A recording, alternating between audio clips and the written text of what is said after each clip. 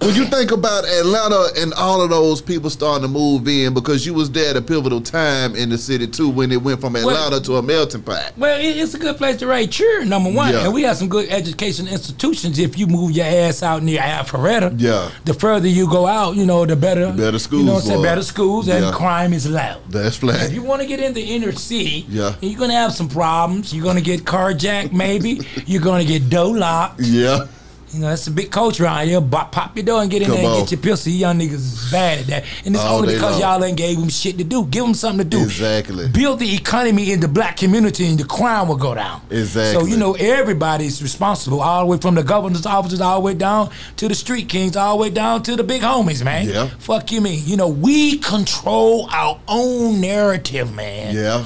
So, we all here, everybody's here. And it appears that people coming from elsewhere can pretty much get on or get more opportunity than the people that are really natives here. Yeah. I don't know what that is. I guess it's just a character defect that we all possess when it comes to our own home places.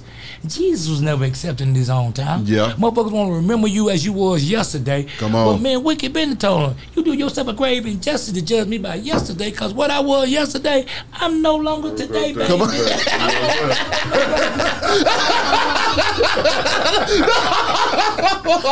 I mean, real talk, man. I'm with you. I ain't that motherfucker I was yesterday, nigga. I've grown. I ain't that motherfucker from 5 minutes ago. I say, you know why I delete a post? Talk to me. I might put a post up at 12 o'clock. Yeah. You know I delete at 5 o'clock, at Why? 12:05. Why? Because I'm not the same man 5 minutes ago that I was. You did. Let me give it to you I one more thought time. about it. You do yourself a grave injustice to judge me by what I used to do yesterday, because of what I did yesterday, I no longer do today, man. That's right. I'm a brand new motherfucker, man, you know? So, you know, that's a problem as well, man, you know? And some people just never accept it, you know? They'll give a motherfucker go right past my man, you know, for the quality of stuff. But number one, they ain't gonna give us no opportunity. We know too much. Yeah. You know, you can take an individual new in this game, Yeah. very talented, not with the knowledge and wisdom about what they're supposed to get. Yeah. That's me, you, and him, B. Yeah. Now, you gonna fuck with a nigga that you can use and misuse and abuse and take all his publishing and take his talent and give him what he want. Yeah. You know what I'm saying? Let me give you a good example. See, we be looking at the industry like, oh, man, that nigga on. I was reading the article. Drake made, forget my numbers right, $23 million on side hustle clearance. Side hustle performances. Now, $23 million now. Yeah. Outside of performance. What you think he got out of all that? Shit. That nigga got $6 million, bro. My God.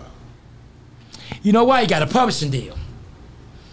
And whoever his publisher is, they getting a large percent of the monties because he took a hell of an advancement, Wicked. So out of all that money, $23 million is 1 year. Right. He ain't give us 6. Cause they advanced him so much money that they got to get all their money before Drake start getting any goddamn money. You feel me? I'm with So you. when you start looking at the Mary J's and all them and the amount of airtime they got and these big ass artists, bro, no. Somebody got some up in their ass. Somebody got, you know what I'm saying? Yeah. Somebody putting them in a position. Somebody making sure they work so they can get that motherfucking money back. David Master, man. So stop thinking that they. Yeah. Right. There's somebody behind somebody with some money. Yeah. You hear that record on the radio? Somebody done put a sack up, man. Somebody done put some money, man. Yeah. So this ain't no motherfucking fly-by-night shit. And this ain't no, you know what I'm saying, abracadabra. You have to really sit down, come up with a strategic plan, and I mean a plan. And that's one thing I hate, Wick. It's a pet peeve of mine, is playing record company. I want to know what the fuck I'm going to be doing in October, the first weekend, the second weekend, and the third weekend. Don't wake me up in the morning talking about that shoot a video off from the hip. That ain't record company. That's playing record company. Yep. Don't take me to the club and you spend $10,000 or $15,000 of promotion money on a bitch we ain't never seen in our life, and your shooter sitting right here will kill a nigga for you. You won't even pay his goddamn, you won't even pay his fucking, won't pay his goddamn mortgage. Right. He finna get kicked out. I'm talking about the nigga will go ham for you. Nigga like that to us is red meat, man. Yeah. You know, put all the goddamn, you got the real VS1s on. You done got the whole clique motherfucking Muhammad jury. Yeah. Well, please, I know Muhammad and his wife.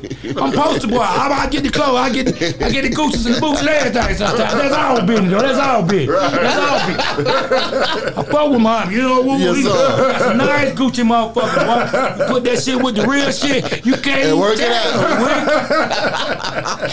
You can't tell. That's all business. That's all with. But anyway, all that playing record come to shit, man. That shit bad in Atlanta, bro. Go down to the club, nigga, that threw $25,000 on a motherfucking bitch she don't even know. She get up in the morning, go buy her paint here, get her little C class. Yeah. Some bundles, lashes, and a Birkin bag, and the money gone. My God. Now I'm with you. But your killer, your shooter, little dirty t-shirt and drawers on shit. This nigga loyal as fuck. His mortgage due. That's the culture of Atlanta, man. I can't play games with these cats, man. Exactly. That shit sad, B. I'm with you. That shit sad. We don't do it like that. Exactly. I got a tip for her. Look both ways before she goddamn cross the street. Vote for Hillary next time. Company probably wouldn't be messed up. That's the tip I got for her. You know what I'm saying? Yeah. We just, that was not our culture. We took that money. I can take them $10, $15, $20,000 and promote a whole label for a whole year with that shit. Yeah. The way the business going. Yeah. But see, that just shows you people in the culture of Atlanta, what you asked me is backwards. Yeah. They playing record company. B, I can't play with you, man. Yeah. I can't play with you, man. I feel you. But it ain't even that hard these days, man.